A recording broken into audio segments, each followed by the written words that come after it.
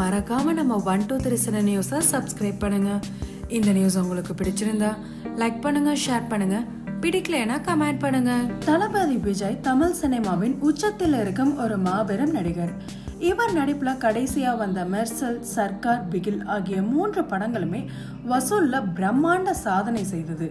அதுலயும் குறிப்பா பிகில் படம் 300 கோடி வசூலை கடந்து பெரும் சாதனை படைத்தது. இந்நிலையில் விஜய் அடுத்து மாஸ்டர் படத்துல நடித்து முடித்திருக்கார். இந்த படத்தோட ரிலீஸ்க்காக தான் ஒட்டுமொத்த தமிழ் ரசிகர்களுமே வெயிட்டிங். இந்த படத்திற்காக 80 கோடி சம்பளமாக பெற்றதா வருமான வரித்துறையிடம் விஜய் அறிவித்திருந்தார். இதைத் தொடர்ந்து தன் அடுத்த படத்திற்கு விஜய் எப்படியோ 100 கோடி வரை சம்பளம் பெறுவார் என பிரபல பத்திரிகையாளர் ஒருவர் தெரிவித்துள்ளார். இந்த செய்தி ஒட்டுமொத்த தென்னிந்திய சினிமா ரசிகர்களையும் ஷாக் ஆக்கியுள்ளது. விஜய் தற்போது தன் திரைப்பயணத்தின் உச்சத்தில் இருக்கிறார். கண்டிப்பா சூப்பர் ஸ்டார் ரஜினிக்கு நிகரான ஒரு இடத்தில் தான் விஜயும் உள்ளார் என்பதில் எந்த மாற்று கருத்துமே இல்லை.